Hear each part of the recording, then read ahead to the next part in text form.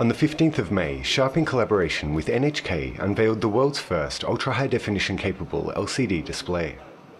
This 85-inch LCD display has a resolution of 7680 by 4320 pixels, which is equivalent to 16 times the resolution of HD TV, allowing for the display of incredibly detailed, high-quality images. In the past, the only way to show the ultra-high-definition broadcast at full resolution was using a projector.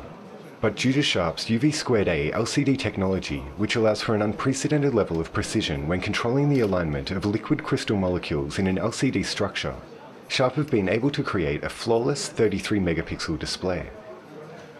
By using Sharp's Aquos technology as well as video processing technology first shown in Sharp's multi-screen display system released in June 2010, the display supports 10-bit color depth for each channel as well as a refresh rate of 60 Hz.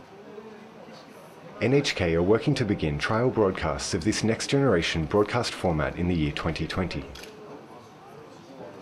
This 85-inch ultra-high-definition display will be shown to the public for the first time at NHK's Science and Technology Research Laboratories in Tokyo from the 26th to the 29th of May 2011. DigInfo News.